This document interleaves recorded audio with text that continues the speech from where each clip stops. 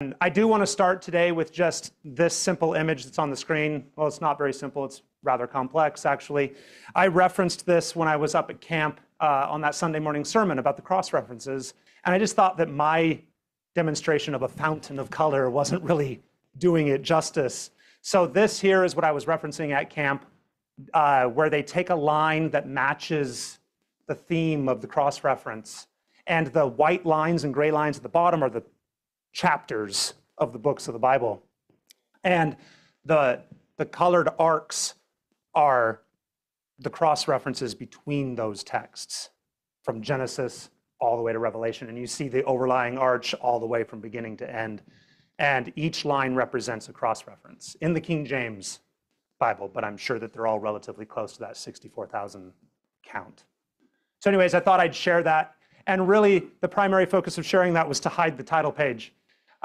Because I didn't want you guys to walk in here and see Keith doing another lesson about vessels and then get really worried that I was going to make a mess in here, because I'm not. There's no ceramics anywhere around me. So we don't need to worry that I'm going to smash something, because those were vessels of wrath. These are vessels of mercy. Okay? So today we are going to talk about vessels of mercy, but it's going to come from an interesting angle. In fact, you're probably going to go through the first 11 slides of this PowerPoint and be like, I thought he said vessels of mercy.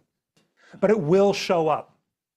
And I want you to think about all the stuff that we talked about in the adult class. Mike, you did it again and again. You somehow led that parable right into God's patience, God's mercy, his loving kindness, but also we saw the severity. And today we're going to talk about those things. It's hard to label sermons. It's hard to label lessons. This lesson really could be labeled marriage according to God, but it's still labeled vessels of mercy. So I just want you to think about that as we move forward, and we will talk about it. Okay, yes, once again, at camp, Keith named a prophet, Hosea, and we're going to spend most of our day here. I'm going to read actually the first 3 chapters of Hosea, okay? So Hosea, I think it's important that we understand where he is in time. So with Keith, it's always a timeline. We always get a little history lesson before we start the class. So here we go. Hosea, not here in 930. In fact, we're going to start a couple hundred years before Hosea. In 930, we see that the kingdom of Israel splits. It splits in two, to Jeroboam the first and Rehoboam, the son of Solomon. And this is an important date for many reasons, but amongst those, we see the kingdom split not only politically, but religiously. Judah had the temple. They had it in Jerusalem. They were supposed to continue, well, all of Israel was supposed to continue following Yahweh, Jehovah, right? But the northern 10 tribes, because of Jeroboam's choices, right away started to veer off. And they started following gods that weren't Jehovah. In fact, by the time we get Omri's family on the throne, and that's Ahab, who marries Jezebel, the Baals have pretty much taken over most of the worship in the northern 10 tribes. So Israel united under David, under Solomon. Take that all the way back to Moses on Mount Sinai, where they had a marriage covenant with God. God became their husband, and Israel his bride. Here we see large parts of his bride leaving, and they're going to commit adultery, fornication with these gods, these idols of these other kingdoms, these other people. Down the line, we hit 762. It's probably not a number that you've heard of before. That's fine. Around 762, we have a couple major things happen. We are onto a king in the northern 10 tribes named Jeroboam II. Oddly enough, not even the same family. We're way far away, okay? So Jeroboam II in the northern 10 tribes, and you have a king named Uzziah or Azariah in Judah. Neither of them are acting faithful towards Jehovah at this point in time. But what we see is, you'll hear this reference over and over again in the Bible, the great earthquake of the reign of Uzziah. If you track it down, I believe that this earthquake happened around 762. Another interesting thing is at 762, we're almost exactly 40 years before the fall of the northern 10 tribes. And what happens 40 years before? A massive earthquake, one that gets mentioned all the way in Zechariah's writings as a correlation to the end time earthquake, but also God sends more prophets to his people 40 years before. Amos is amongst those. He's the shepherd from Tekoa that's sent to the 10 tribes to prophesy of their impending doom because of their adultery. Shortly after that, and they might have even overlapped a little bit, we have a man named Hosea. Hosea and Amos both are primarily sent to the 10 tribes, but their words apply to the 10 tribes and Judah. And other written prophets that are contemporary to them include Isaiah and Micah. So if you're ever wondering where those people are on the timeline, they're all in this window. Some of them go past this window. As you see in Hosea 1:1, it says, "The word of the Lord, which came to Hosea the son of Beeri, during the days of Uzziah, Jotham, Ahaz, and Hezekiah." It's a lot of kings of Judah. "And during the days of Jeroboam the second, the son of Joash, the king of Israel." So what we see here is Hosea prophesied for a pretty long period of time and past 722. 722 is when the 10 tribes are taken, or Samaria is taken approximately, by Sargon II and the Assyrian kingdom. And at that time, Hoshea is king. Well, why didn't it list Hosea in Hosea 1:1? Well, because his first primary message was to Jeroboam II, to tell him, to warn him of what they were doing against God, their husband. So this is where Hosea sits on the timeline. You can get that information just by reading Hosea 1:1, but it really helps me to visualize it. Really helps me to see it on a line, see where he sits. And I think that if you look into it, that 40 years of prophesying before 722 is an important number. Because look how long God warned Judah before they fall to Babylon. Look how long God warned Israel as a nation from the time Jesus prophesied to 70 AD. Just look at the numbers, and it's interesting the amount of time that God gives as these windows. Okay, so now we're going to read the first 3 chapters of Hosea. We're not going to just read through it all in a row. I won't bore you like that. We'll go through it. We'll talk about certain aspects of it. Okay? Hosea 1, now 2 and 3. When the Lord first spoke to Hosea, the Lord said to Hosea, "Go, take to yourself a wife of harlotry, and have children of harlotry. For, or because, the land commits flagrant harlotry, forsaking the Lord." So he, Hosea, went and took Gomer, the daughter of Diblaim, and she conceived and bore him a son. Right here we have an object lesson being formed, and I do pity or feel bad for Hosea that it's his life that had to be part of this, but it's important for us to be able to have it and read it. So God draws up this metaphorical plan that Hosea is going to really marry this woman that was a harlot. And it's symbolic of God's relationship with Israel. Remember that God made that marriage pact with Israel after he brought them out of Egypt. And when they came out of Egypt, they had been worshiping gods that weren't Jehovah. They were already in harlotry, and he pulled them out and pulled them to the side and sanctified them, made them his people, made that marriage agreement with them. Just like that, he reminds them through this action with Hosea that you're going to marry this woman that's in harlotry and you're going to have children. And we talked a little bit about that in the adult Sunday school class, that the purpose was to continue teaching the children and get them to all acknowledge and turn to God, Israel's husband.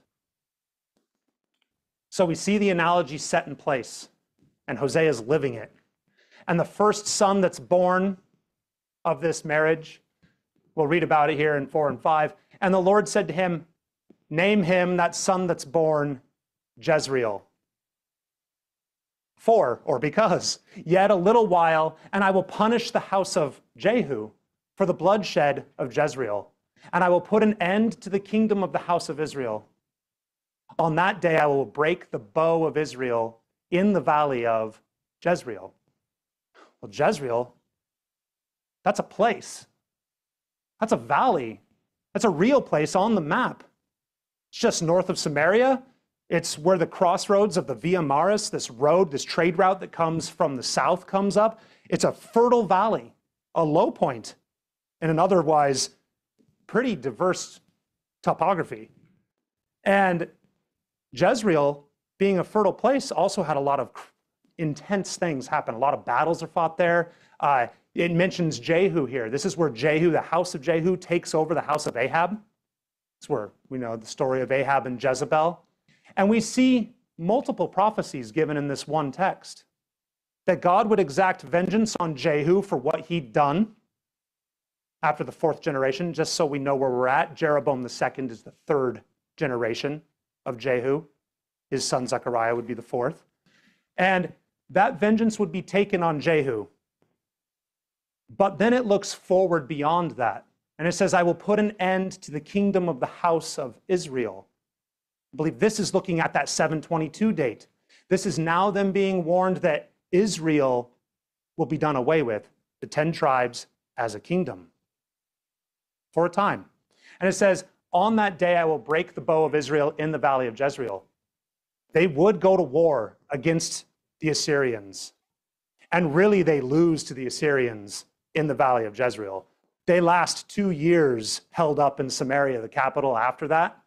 But they lose their bow, their army, their force in Jezreel. Jezreel also has another meaning. First child, Jezreel. The word Jezreel means to spread. God spreads or scatters. It actually has another meaning, but we're going to talk about that one a little bit later. Because right now, God is reprimanding Israel. So everything that we see God saying is in a negative connotation. And right now he says, I'm going to spread Israel. I'm going to break their might and I'm going to spread them. Okay? I want to move forward. Hosea 1:6, because there was 3 children, right? Then she conceived again and gave birth to a daughter. And the Lord said to him, name her Lo-Ruhamah. For I will no longer, or because I will no longer have compassion on the house of Israel, that I would ever forgive them. This is his bride. They've pushed him to the point that he's done having compassion. This word is interesting here because you attach the word lo in front of Ruhamah. Ruhamah means compassion. Lo is the negative attached to the word. And I only bring this up because it's going to become important as we move forward. But God had had it with the adultery, the fornication that Israel had been doing against him, causing her people to forget who he was, who he is. So he tells him, name the daughter Lo-Ruhamah. I will not have compassion. Verse 7, but I will have compassion on the house of Judah and deliver them by the Lord their God, and will not deliver them through bow, sword, battle, horses, or horsemen. This is a tiny little glimpse into another prophecy pointed directly at Hezekiah. The Assyrian came down, he conquered the northern 10 tribes in 722, and then they went after Judah. And at that time, when they knock on Judah's door, Hezekiah is king, and Hezekiah goes to God and asks him for help. And God does not take away the Assyrian through battle, through sword, through bow. No, he does it in his own way. So I just wanted to bring to light, you can read about it on your own, but bring to light that there's little prophecies within all of this. And this one we can see be fulfilled in a miraculous way during the time of Hezekiah. 8 and 9, when she had weaned Lo-Ruhamah, she conceived and gave birth to a son. And the Lord said, name him Lo-Ami, for you, or because you, are not my people, and I am not your God. We're still in the negative. See, lo is still attached to ami. Well, ami simply means my people. And it's amazing where you can find this word used in the text in the Old Testament. It's usually God talking about those who choose him, those who turn to him, they are ami. Well, here, not anymore. These people that have chosen to turn from him and commit adultery, it's lo ami is said to them. So child number 3, lo ami, not my people.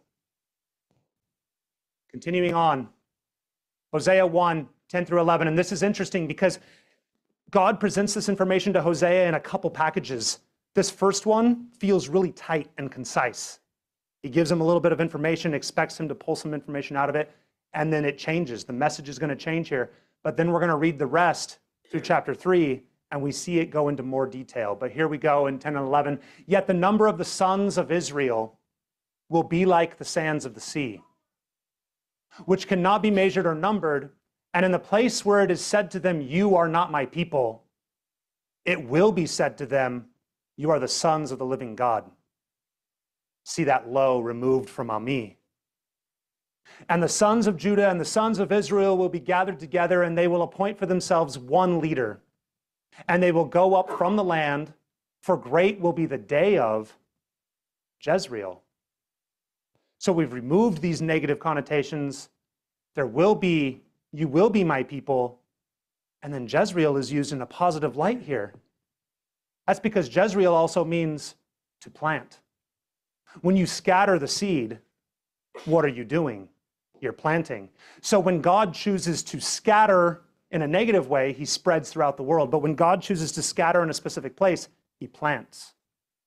And great will be that day. I think it's interesting here that the number of the sons of Israel will be like the sands of the sea. We find similar language in Isaiah.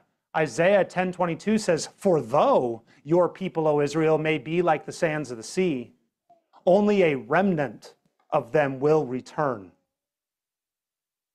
A destruction is determined overflowing with righteousness. Think of the kindness and the severity of God. Destruction wrapped in righteousness.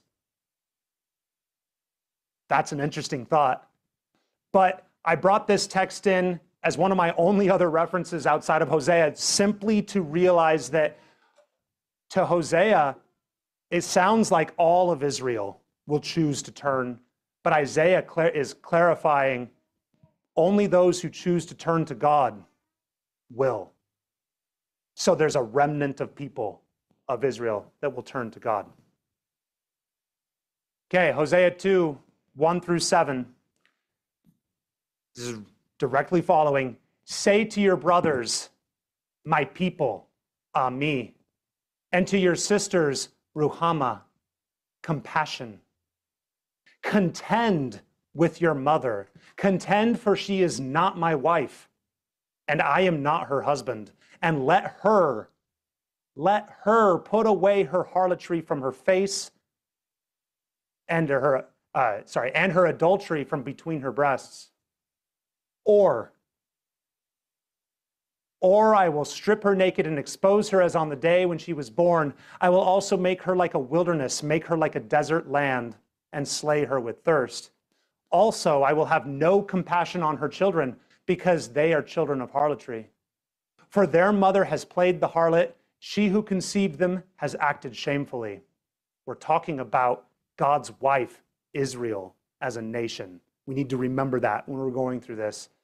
For their mother has played the harlot. She who conceived them has acted shamefully. For she said, I will go after my lovers, who give me my bread and my water, my wool and my flax, my oil and my drink. Therefore, behold, I will hedge up her way with thorns, and I will build a wall against her so that she cannot find her paths. She will pursue her lovers, but she will not overtake them, and she will seek them, but she will not find them. And she will say, I'll go back. I will go back to my first husband, because it was better for me then than it is now. Do you see the patience in this message? God had every right to divorce his wife if he chose to because of what she'd done. But he doesn't seek divorcement, he seeks reconciliation. And we see that in this text. His desire is for them to turn to him, to go back and know him.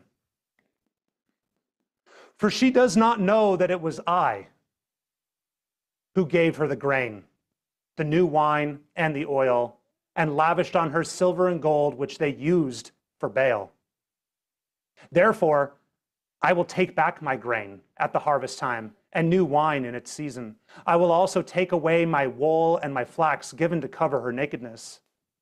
And then I will uncover her lewdness in the sight of her lovers, and no one will rescue her out of my hand.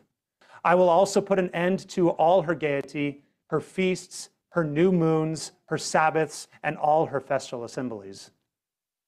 I will destroy her vines and figs, of which she said, these are my wages, which my lovers have given me. And I will make them a forest, and the beasts of the field will devour them. I will punish her for the days of the Baals when she used to offer sacrifices to them and adorn herself with her earrings and jewelry and follow her lovers, so that she forgot me, declares the Lord. We're getting the details of the harlotry. God's wife continued to play the harlot after he married her with these gods that were giving her her wages for the harlotry. But what he points out here is it wasn't those gods because they're nothing. They weren't giving you your wages. It was me the whole time. And then you took those wages and you continued to use them to worship these other gods, to love these other lovers. And now we need to think about the fact that Hosea's living this. He married Gomer. She was a harlot. Did she stop? No. The analogy keeps ringing through that yes, she provided 3 children with Hosea, but she continued living the harlot. And at this point, she very well could have already left him for another man. Because we're going to see later that she does. And Hosea's living out this experience, experiencing firsthand God's emotional and physical response to Israel. And he's doing that so that the people around might see it and catch on and turn back to their husband. Hosea 2, 14 through 17, therefore behold, I will allure her and bring her into the wilderness and speak kindly to her. Then I will give her her vineyards from there and the valley of Achor as a door of hope. And she will sing there as in the days of her youth, as in the day when she came up from the land of Egypt. It will come about in that day, declares the Lord, that you, Israel, will call me Ishi. And I will no longer you will no longer call me Baali. For I will remove the names of the Baals from your mouth so that they will be mentioned by their names no more. Interestingly enough, in the Hebrew language, they have 2 words that they use commonly for husband. Ishi, there's the number for you, my husband. Baali referenced a husband as my master. And God's goal by the end of this is to wipe away any reference to the Baals that he can. So he says there's going to come a time where those who turn to me will call me my husband. What is the marriage pact to God? He created it at the beginning with man when he made woman, and they were one flesh. Do you think that God's marriage pact with Israel was any different? He took them to be his bride, to be part of him, to have this connection with him. And they continued to play the harlot. Hosea 2, 18 through 20. In that day, when they call him Ishi, In that day, I will also make a covenant for them with the beasts of the field, the birds of the sky, and the creeping things of the ground. And I will abolish the bow, the sword, and war from the land, and will make them lie down in safety. I will betroth you to me forever. Yes, I will betroth you to me in righteousness and in justice, in loving kindness and in compassion. And I will betroth you to me in faithfulness. Then you will know Jehovah. If this sounds an awful lot like Isaiah, it's because it's almost the exact same wording as Isaiah 11, 6 through 9. And at the end of Isaiah 11, 9, which we quoted at camp for a meal, it says that the whole earth will be full of the knowledge of Jehovah, like the waters that cover the sea. So I reference Isaiah 11, 6 through 9 here, but you see the word know is in green. What does it mean to know the Lord? Well, the word yada is used for know a plethora of times in the Old Testament. But when it's talking about a personal relationship with God, it goes beyond just knowing or being acquainted with somebody. It talks about a personal, intimate relationship. The relationship that you desire with your spouse. The relationship you're supposed to have with that person in that relationship, that one flesh relationship. So here we get a good picture of what God expects. This is reconciliation. This is Israel, his wife, coming back to him, calling him my husband, and reconciling. And what does reconciling require? It requires a betrothal of righteousness, justice, loving kindness, and compassion. She betrayed him. To what degree? She left him for all these other lovers, gave him no credit. Gomer did the same thing to Hosea.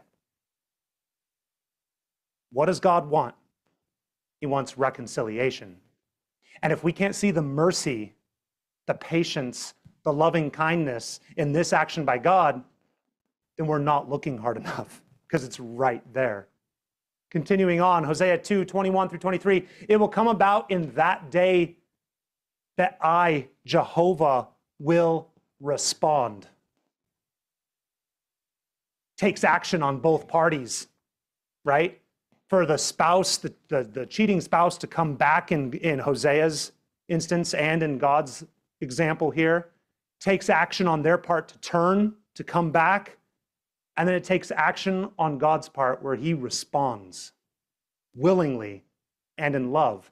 And he says, I will respond, declares the Lord. I will respond to the heavens, and they will respond to the earth, and the earth will respond to the grain, to the new wine, and to the oil. And they will respond to Jezreel. Oh, we're back at it. We're back to the names. Jezreel. I will sow her for myself in the land. I will Jezreel, plant her in the land. I will also have Ruhamah, compassion on her who had not obtained compassion. And I will say to those who were lo ami, not my people, ami, you are my people. And they will say, you are my God, Ishi, you are my husband, you are our God. And then they will yada, Jehovah. Hosea 3, 1 through 5 is the last chapter in Hosea that we're going to read. Then the Lord said to me, go again. I referenced the fact that just like Israel, Gomer left. I don't know when in their marriage she left, but she left. And she was with another man. Some versions say husband, some versions say companion. So go again, love a woman who is loved by her companion, her husband, yet she's still an adulteress. She's an adulteress because she left you. She's an adulteress because she's continuing to play the harlot. Even as the Lord loves the sons of Israel. So go back to her, just like God will go back to Israel. The analogy only works if it's Gomer. Because she left, he has to take her back. Just like God, his wife left, and he will take those who turn back. Though they turn to other gods and love raisin cakes. We can get into the raisin cakes thing sometime. I'll help you guys with that if you want it. But we're not gonna concentrate on it too much today. So I bought her for myself for 15 shekels of silver and an omer and a half of barley. Then I said to her, you shall stay with me. This is Hosea. You shall stay with me for many days. You shall not play the harlot, nor shall you have a man. And so, and likewise, I will be toward you. Reconciliation, these two together as husband and wife, but without the harlotry. For the sons of Israel will remain for many days without a king or prince, without sacrifice or sacred pillar, and without ephod or household idols. Afterwards, the sons of Israel will return. And we already read in Isaiah 10, a remnant. Just want to make sure that we remember that part. Will return and seek. Seek the Lord their God and David their king, and they will come trembling to the Lord. What mindset does he expect Israel to have, those who return? To acknowledge him as Ishi, and to his goodness in the last days. So we're looking forward towards this event. So what did we learn in Hosea? Don't worry, we're not done. What did we learn in Hosea? We learned that Israel, just like Gomer as the object lesson with Hosea, was an adulterous wife to Jehovah, her Ishi, her husband. They had one son, the first son, Jezreel, and in the negative connotation, it meant God was going to scatter Israel. And we see that in history around 722 BC by the Assyrians. Lo Ruhama, God would no longer have any compassion on them, and he was going to scatter them. Lo Ami, you're not my people. Is that God's choice? I hope that what we've seen so far is that that's not God's choice. It's his bride's choice. It's those who chose to turn away from him that this statement is made to. Lo Ami. Then we get to this turning point in the story, right? Where all of a sudden, some of Israel will turn. And the response is God accepting them. God responding to that action. God responding to them wanting to come back to him. Because it used that word seek in there too. Remember that? So they're seeking him. They want him. He responds to that and brings them in. Then working our way backwards, he'll respond to such a great degree, more than any cheating spouse deserves. He goes above and beyond. He responds to the degree where he gives them back the land. He calls them out of the nations and he will plant them in the land. Jezreel. God will have compassion, Ruhama, on those people who turn to him. And they will be God's people, Ami. Do we see in this version, severity and kindness? That top row and the bottom row, all of those highlighted words, those are very real emotional and physical responses by our Creator to his people. If you want to know how God feels, what he thinks emotionally, look at it. How much patience is there in the top set of lines? And he'll still respond. And where does it end? Israel will call God Ishi, and he will be joined to them eternally. and they will yada Jehovah. They will know him.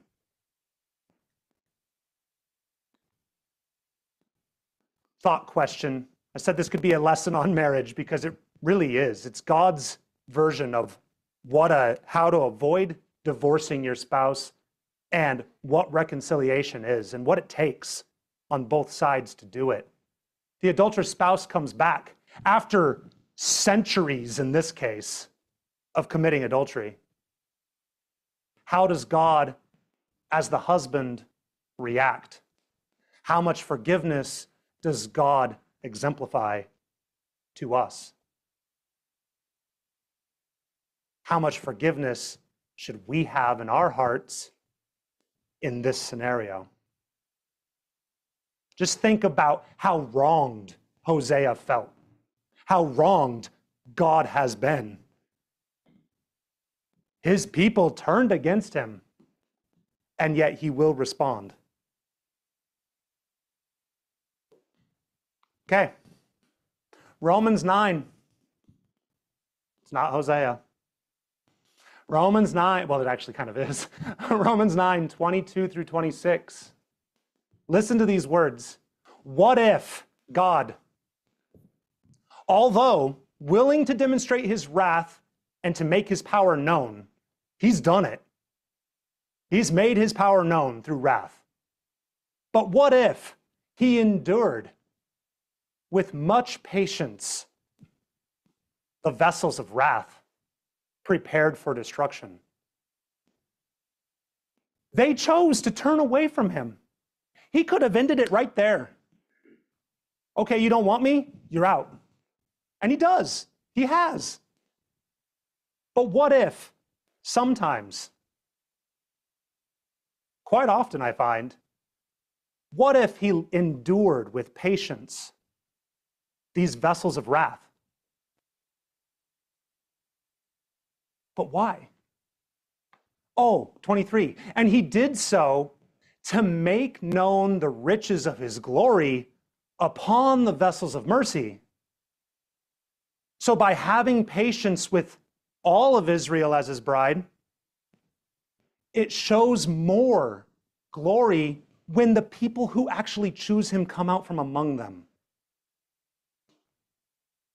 And he prepared these vessels of mercy beforehand for that glory. And then Paul says, even us, whom he also called not from among Jews only, but also from among Gentiles. Thank God. As he says also in Hosea, I told you we weren't done with Hosea, I will call those who were not my people, lo ami, my people, ami. And her who was not beloved, beloved. And it shall be that in that place where it was said to them, lo ami, there they shall be called the sons of the living God. Who was Hosea sent to? Israel. Israel and Judah heard his message. So Paul isn't necessarily changing the definition, right? He's not taking Hosea's writing and shifting it to the Gentiles. Because the Jews are God's bride. Israel is God's bride. But if God is willing to have patience on those vessels, the ones that committed harlotry against him, then what will he do for those of the Gentiles that turn to him? So it's not that he's rewriting the prophecy and who it's to in this text. He's using it to show God's love, to show God's loving kindness towards all of his vessels of mercy. And I thank God every day that we have the opportunity to be counted among those vessels. But it takes work. It takes maintenance. So let's maintain. Let's remain vessels of mercy so that we can partake in that glory. Let's have a song.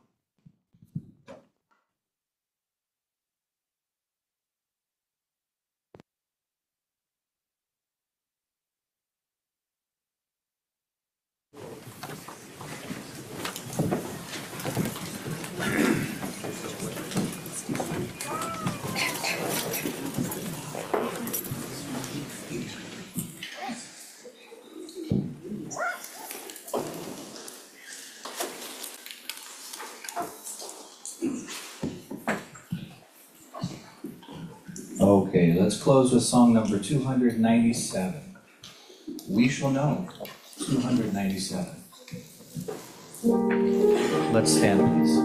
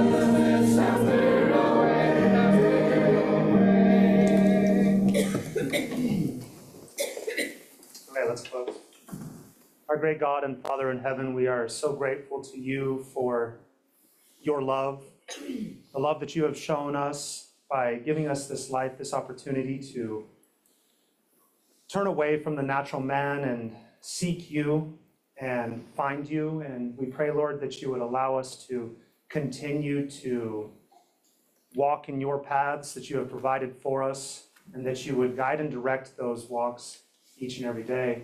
We ask that you would allow us to take what we hear here today and apply it to our lives and meditate upon it consistently. We pray for those who could not or would not be here today, that you would strengthen them and guide them back to your fold if they have fallen away. We pray, Lord, that you would forgive us for the times that we fall short of your will, and that you would allow us to have a place in your kingdom. These things we ask if they be thy will. In Jesus' name, amen.